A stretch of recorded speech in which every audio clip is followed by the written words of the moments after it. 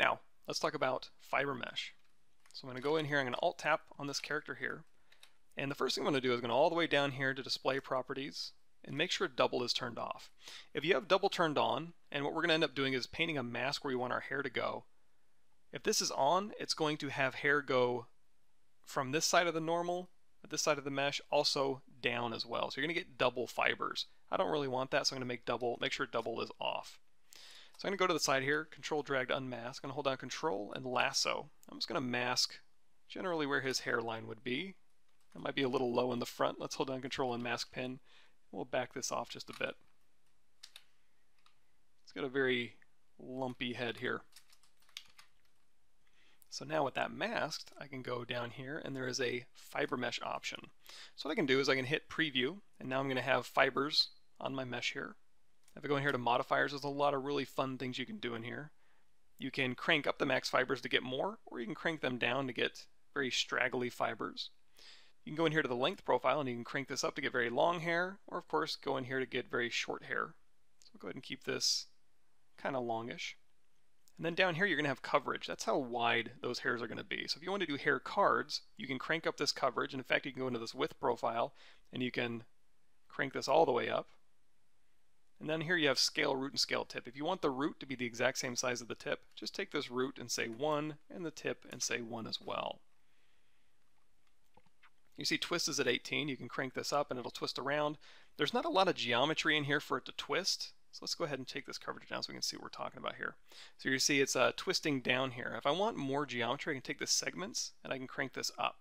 So now we have more geometry, which are segments, and now that twist is a little more obvious. If I don't want any twist, just type in 0, and now you got straight hair. You're going to see it's also colorized, so you can go here and you can change the base color to whatever color you want, and the tip color to, again, whatever color you'd like. You can also turn base color and tip color down to 0, and it won't inherit any color. You can have it inherit polypaint though. If we go over here and we turn off preview and we unmask and we go through here with a polypaint, let's turn on RGB and Z add off for a standard brush, RGB intensity 100. And we'll go through here and we'll paint orange, and then I'm going to go in here and paint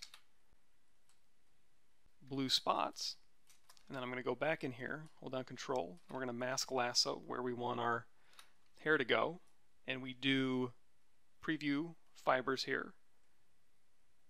We're going to take that base color all the way up to 1, and that's going to inherit our polypaint. So we have again orange with blue spots. Now we have orange with blue spots. If we want to see that a little bit better, let's go back here to our length and we'll turn this down, and our max and our coverage, we'll turn that down, and our max fibers will turn that up, and you're going to see again these fibers are inheriting our underlying polypaint. Now you're going to see it's also kind of leaning over here to the side. If I go over here to the gravity and I have my camera set so we're straight up, we change the gravity to 1, it's going to fall straight down. And we change it to 0, it's going to go just out along the surface normal, and then -1, it's going to go straight up. So I can actually use that to my advantage. I can go over here to gravity, and as I turn gravity up, it's actually going to follow the camera angle of that gravity. So we'll go back here, we'll turn gravity down to 0. We'll go ahead and turn base color down to 0 because we don't really need that poly paint. Choose a white color so we can see what we're doing a little bit better. We'll go back up here to the length, and we'll go ahead and crank this length up a little bit. And again, you can do this in passes. So you can do one pass where you do very heavy hair. So if you like this hair, you can say accept. And faster preview render, we can say yes. And this will just give us a preview render. So now I have fiber sitting there, so I can go to B, G, brush groom.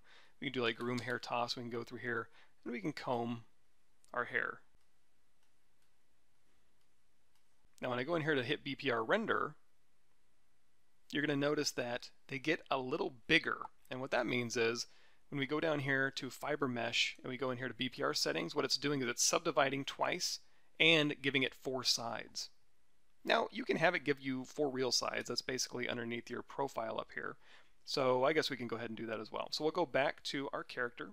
We'll control drag to unmask. And in fact, we'll just turn off the poly paint. So here, let's go ahead and mask where his beard is. And we can go back in here to our Fibermesh. And if I want, I can go into Lightbox too. You can do Lightbox fibers. There's a lot of different fibers you can choose in here that do a lot of really fun things. But we'll keep it simple. I'm just going to turn on preview. We're going to change our max fibers down, our length profile way down,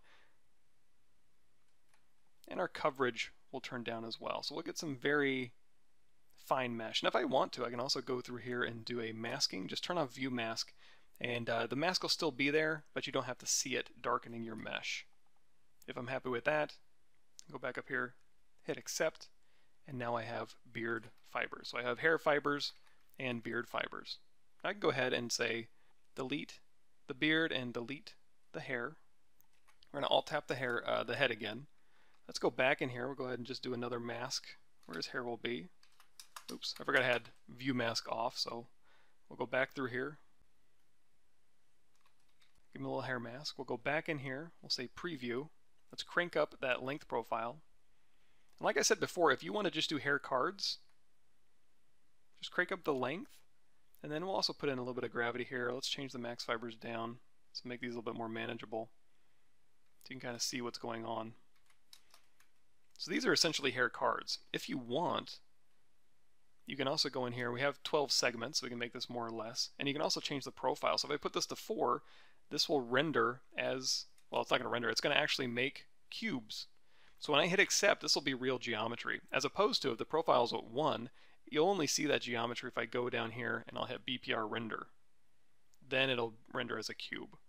But if I want real geometry, I'm going to have to go up here and turn that on.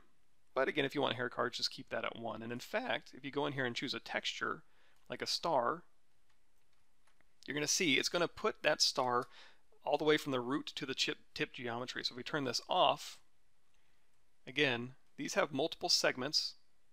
In fact, 14 segments, but it's still putting the texture all the way down the length. And this is going to have an effect when we do our micropoly as well. And if you do a BPR render, it's actually going to respect this geo. As in the BPR settings, it does subdivide it, so we're going to turn that down to 0, and it gives us more sides, so that we don't need at all. So now we can just render stars out of this guy's head.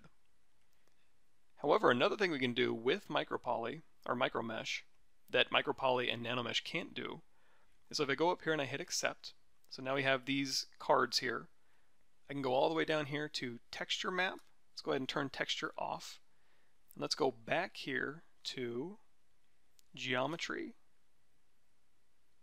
modify topology, micromesh, and now if I put any object in here, if I want to make a fish or a leaf or whatever, I'll go ahead and choose a ring for now. I'm going to say OK. Let's go in here to render, draw micromesh. You're going to see a very faint outline of that ring. Now the ring isn't necessarily going down the right way, so what I'm going to do is I'm going to choose a ring 3D, make polymesh 3D, hit F to frame it in my object here. Let's turn on our floor. Let's go ahead and hold down Shift and rotate it so that it's upright. And we'll rename this micromesh ring so I know which one to select. Let's go back to our character here. Let's go back into micromesh, turn it off, turn it on again, choose micromesh ring, and now you're going to see this ring is going again from root to tip. So when I hit BPR render, it's stretching that micropoly all the way from the root to the tip. So again, if I want to make that real geometry, let's go and turn off floor and re-render that again. You can see that a little bit better. Micromesh is the only one that can render geometry from root to tip. And if I want to make this real geometry, just make sure you have your fibers selected. Go in here to geometry, convert BPR to geo, and now you have real geometry. So that's nanomesh, micropoly, nanomesh on planes, and of course, micromesh as well.